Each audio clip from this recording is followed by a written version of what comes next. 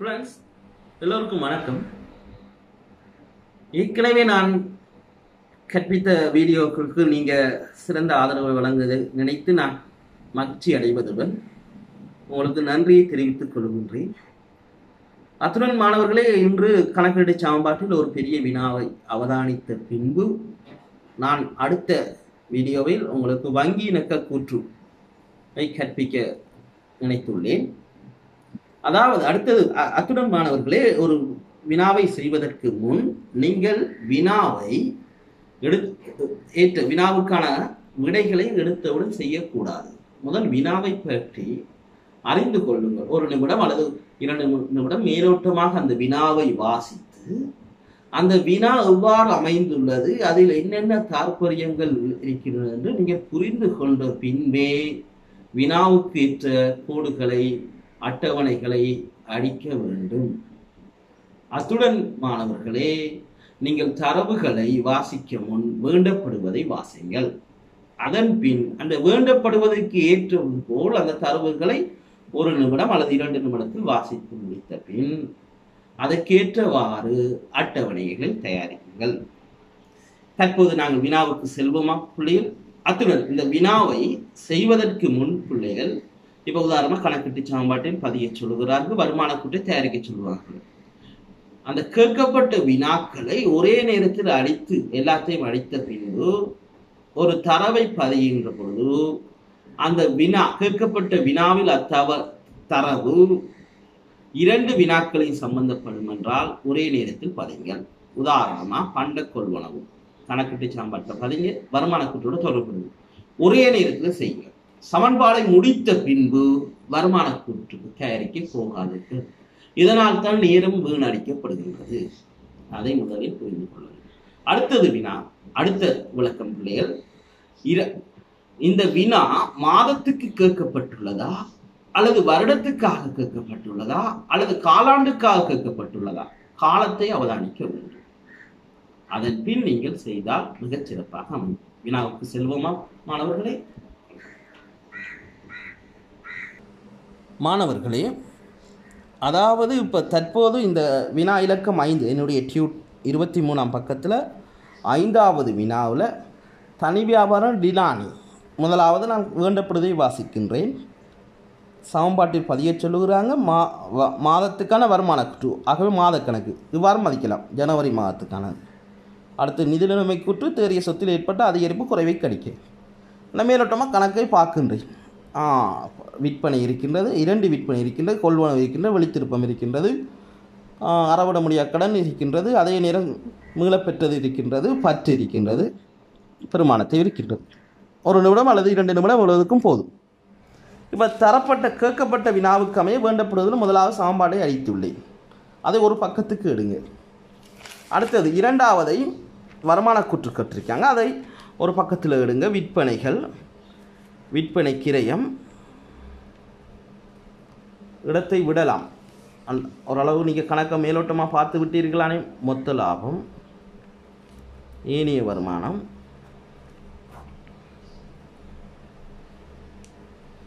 களி செலவுகள். நான் கொஞ்சம் சுருக்கமாக அழுகின்றேன் பிள்ளைகள். பெரிய லாபம்.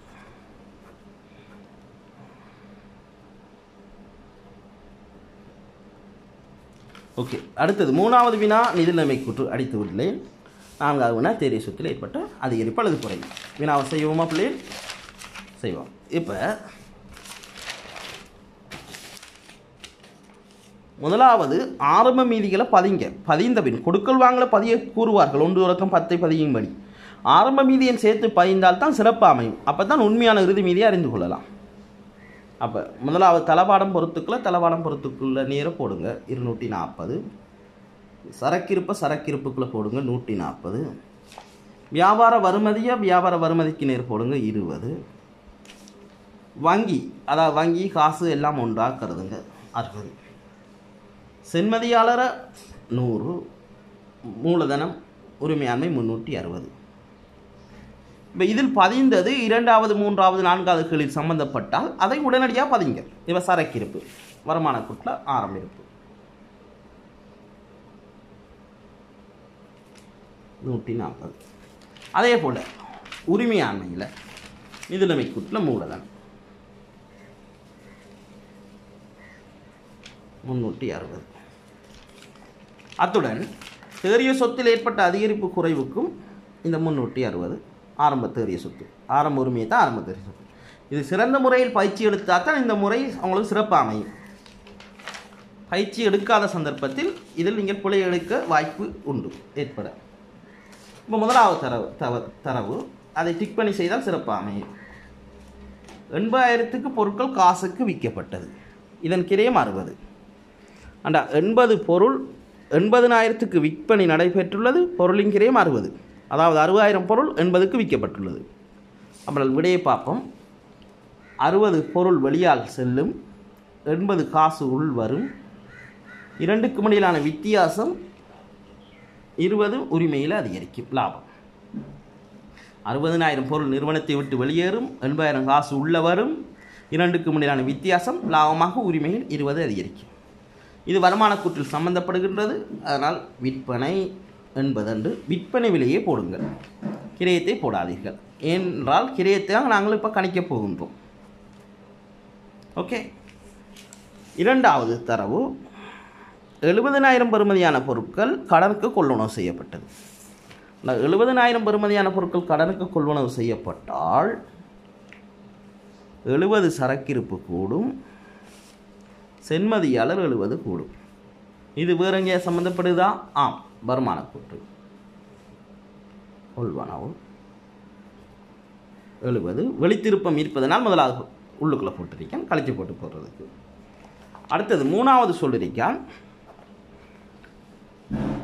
8ஆம் தேதி வாங்கின பொருளில் 10,000 பெறுமதியான திருப்பி அனுப்பப்பட்டதான் விநியோகஸ்தருக்கு.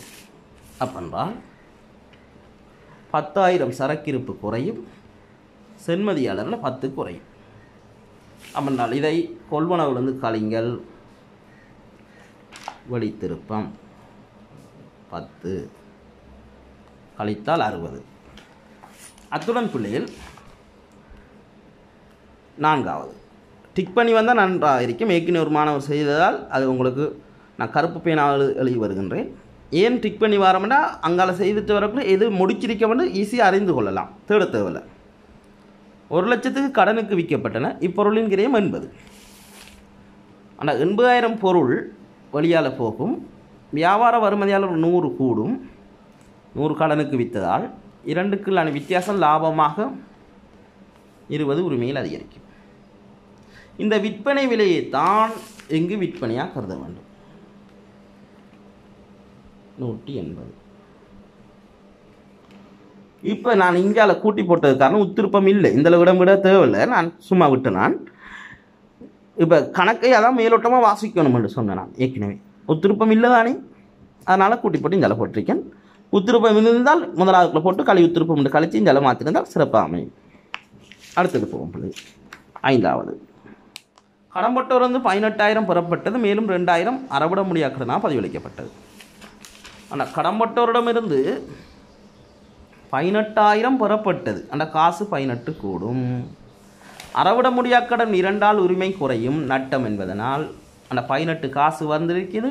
கடன்பட்டோரால் 2 நட்டம் ஏற்பட்டிருக்குது. மொத்தமாக கடன்பட்டோரால் 20 குறைவடைகின்றது. கடன்பட்டோரில் 20 குறைவடைகின்றது. இதில் வருமான கூட்டில் சம்பந்தப்படுறது அறவிட முடியாக்கடன் 2.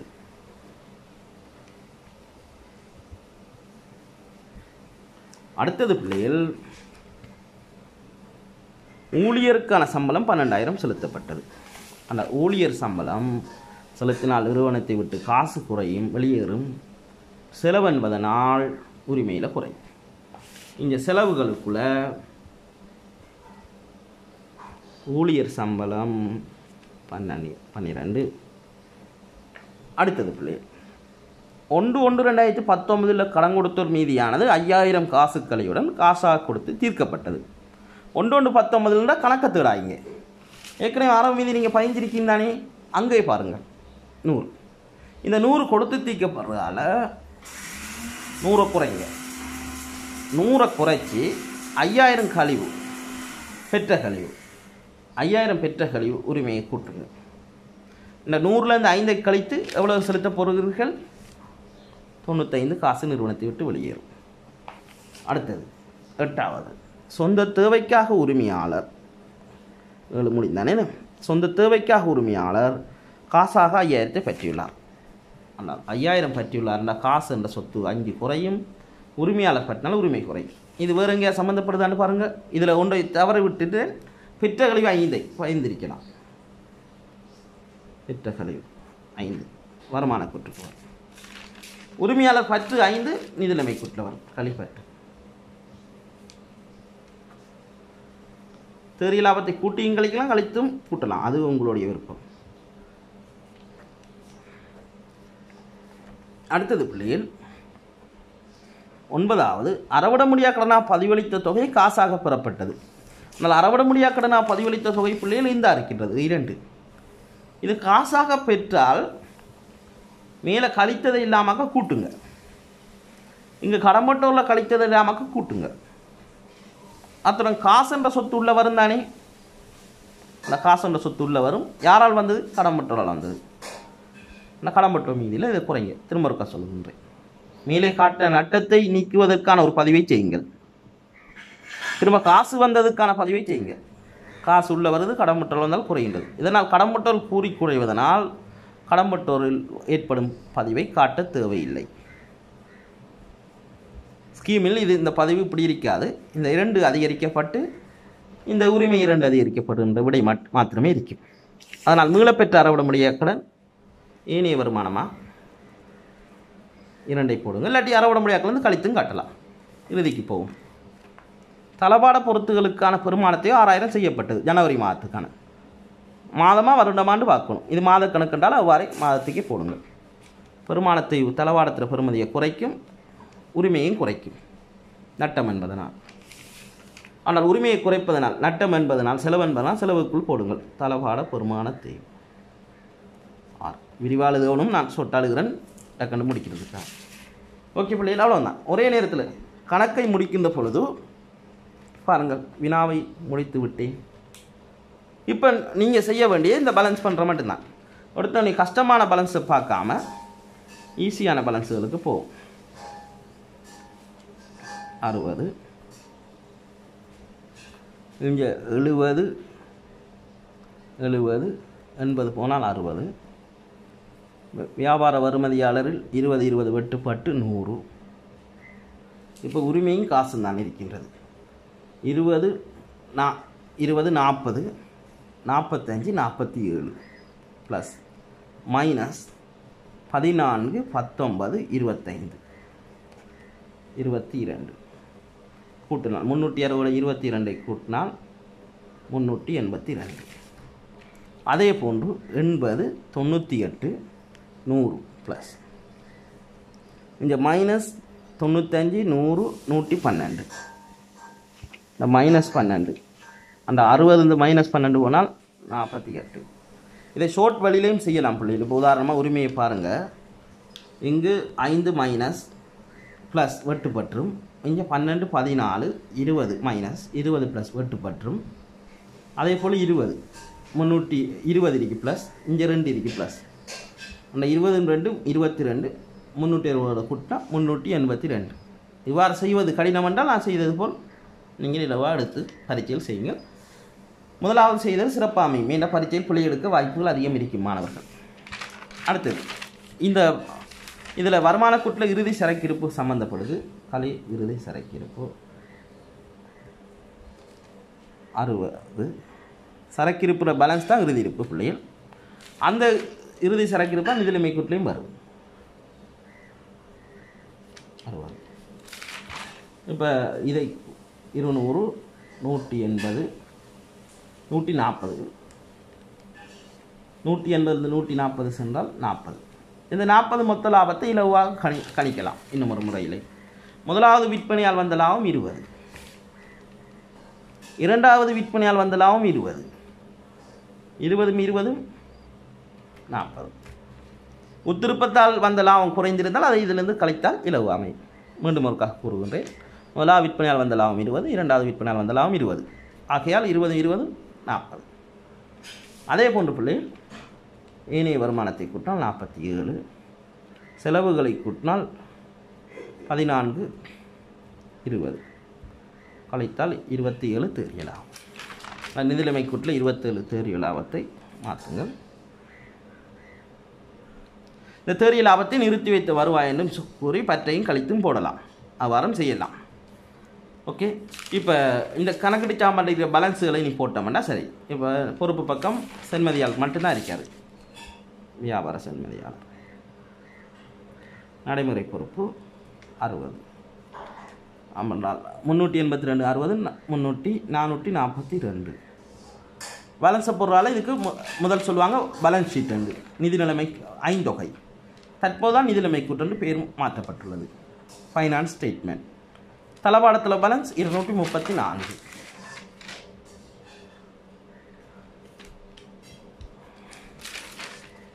அதே நேரம் வியாபார வருமதியாளர் பேலன்ஸ் 100.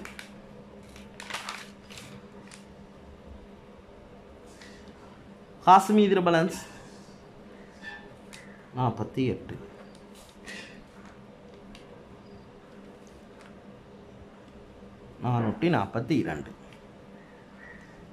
ஒன்றுக்கு மேற்பட்ட தரவுகள் இருந்தால் முதலாவது பாக்ஸுக்குள்ளே போட்டு அங்கே மாற்றிருக்கேன். இங்கே ஒரு விடயம் இருந்தாலும் ரெண்டாவது பாக்ஸில் டைரெக்டாக போட்டிருக்கேன். ஓகே பிள்ளை, இறுதி கேள்விக்கு போவோம். இறுதி தேறி சொத்து. இறுதி தேறி சொத்துன்றது இறுதி உரிமையாண்மை. இந்த அறிக்கை 382 அல்லது இந்த அறிக்கை பேலன்ஸ் 382. இதில் நிறுத்தி வைத்த வருவாய் என்று தனியாக தரப்பட்டால் அல்லது வருமான செலவு என்று தனியாக தரப்பட்டால் அதை சேர்த்து போட்டு நீங்கள் கணிக்க வேண்டும் உரிமையோட. இறுதி தேறிய சொத்துக்குள் 382. இரண்டுக்களான வித்தியாசம் 22 தேறிய சொத்தில் ஏற்பட்ட அதிகரிப்பாக இருக்கும் பிள்ளைகள்.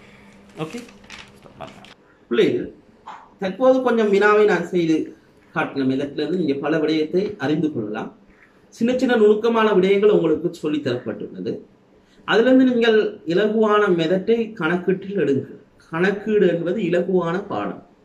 3 மணித்தியாலங்கள் உங்களுக்கு பகுதி 2 வினாக்கள் ஒதுக்கப்பட்டுள்ளது. அதை இலகுவாக 2.5 மணித்தியாலத்தில் செய்யலாம். தற்போது புதிய பாடத்திட்டப்படி மேலதிகமாக 10 நிமிடமும் வழங்கப்பட்டுள்ளது. இதனால் இலகுவாக நீங்கள் பரீட்சையை செய்து விரைவாக முடிப்பதற்கான ஐடியா நான் இந்த கணக்கில் பலகு சொல்லி தந்துள்ளேன். இதே போன்றுதான் கம்பெனியும் இலகுவாக முடித்து தருவேன். நான் ஒவ்வொரு பாட ரீதியாக செல்லுகிறேன். அடுத்த வீடியோவில் வங்கி நோக்குத்தை சம்பந்தமான பாட விளக்கத்தை அறிவோம். நன்றி, வணக்கம்.